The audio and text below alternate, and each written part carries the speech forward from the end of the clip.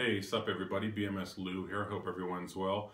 Wanted to do just a quick video today for you guys. I wanted to come upstairs away from the rest of the house, get back in front of my green screen, and just kind of sit up here for a minute, talk about a couple things I wrote down here that's been going on with me and my car. And so, yeah, let me go ahead and get this going real quick. So I want to first thank all my viewers and subscribers, and just everybody who watches my videos and decides to like them or leave a comment. I just actually reached 1 million views. There's definitely videos and people that, YouTubers out there, they get 1 million videos per video. Wow, that's awesome. I'm not them. So for me to reach 1 million views on this channel, I really appreciate it, and it's actually pretty cool. It's a very small feat in a very large arena, but you really got to start somewhere. You get a view, you get 10 views, you get 50, you get 100, you get 1,000. Well, thank you for giving me 1 million, and thank you really to the subscribers who come back all the time to watch my videos. It means a lot, and it's very cool. So thank you guys once again. If you're new to my channel, please please subscribe and check it out. So a couple things real quick I want to talk about with my 2016 Subaru WRX. So I've had my winter tires on now for just a couple weeks, and I just wanted to say that, wow, it's definitely different driving with winter tires. It's definitely a little bit more luxury. I'm not feeling every nook and cranny in the road. I'm kind of just going over them. It's a lot softer ride. It's actually a pretty comfortable ride compared to the summer tires, because because they're so hard, I definitely feel a lot of the bumps in the road. But that being said, I can't take corners with these winter tires like I can, obviously, because they're so soft, and they're just a different tire than I can with my summer tires. We've had some still pretty nice days here, and like today's a beautiful sunny day, a little chilly, but it's sunny, it's nice, there's no precipitation. And so I have to really make a mental note that I got winter tires on, because there's been a time or two where I've tried taking a corner and I'm just like, oh my, and as soon as I tried, I realized, because the way that the wheel feels, it's like, oh my gosh, I gotta remember I've got winter tires on this car. So it's definitely different. This is actually the first time I've actually had winter tires on any car that I've driven. They've all just been all season tires, and so I really need to make a mental note. Remember, winter tires are on your car.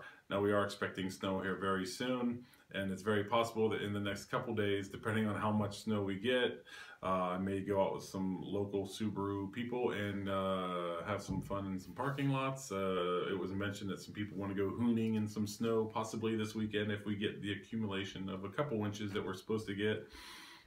So we'll see. If we go, I may try to record a video. I'm not quite sure if I'll do anything with my car, but if a bunch of the other guys with the older WRXs and STIs want to have some fun, I may record them. So we'll see about that.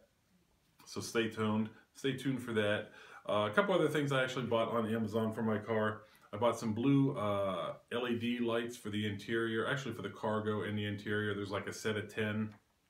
I put them in. A couple of the strips on the map lights were out, so I actually contacted the seller and was like, can you guys send me a couple more, because these were out, or one of the tips was very loose and wouldn't really go in the map light.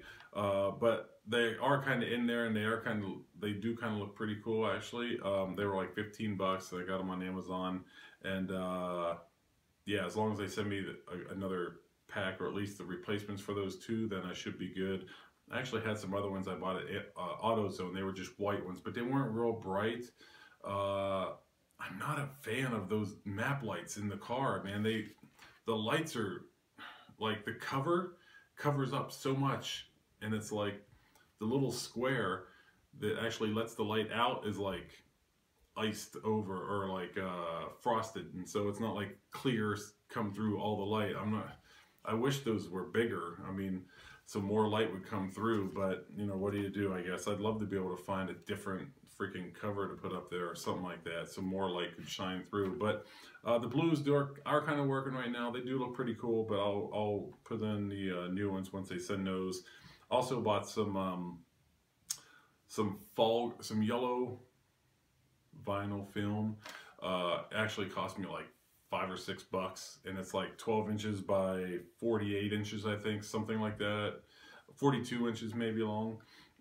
Way cheaper than what I bought for just the fog light pieces that I bought from one of the websites. I can't remember which website I bought them from. Those cost me like $10, I think, with like a couple bucks shipping or something. So I got a whole thing of film and actually took one of the ones I had before and used it for a to just lay on top of, so I could cut out my own film and see for the sizing. I haven't put those in yet, but that's something I'll be doing here if we get some more nice days in like the 50s or 60s. But right now it's kind of chilly to be out there doing it in the garage. But so I bought those.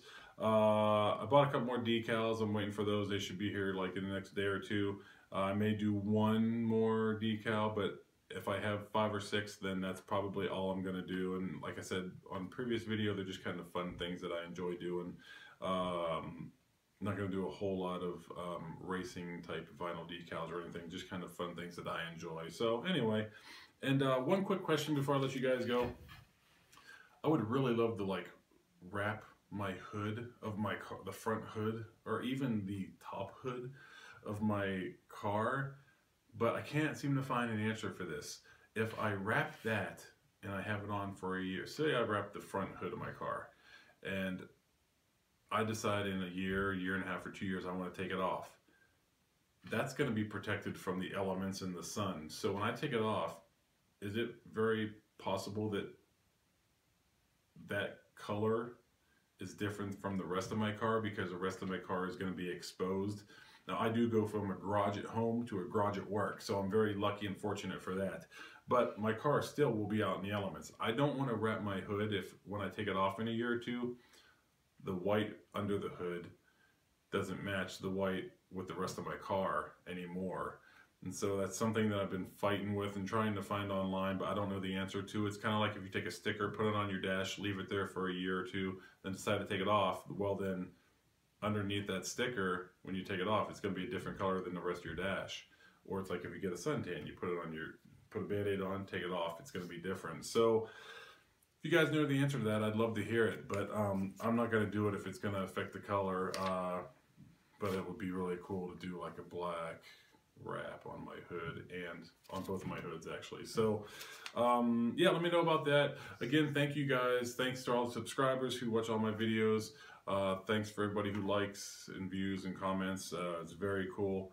And I'm not sure what I'll be doing next, but I'll be doing something soon. So thank you for watching. Everybody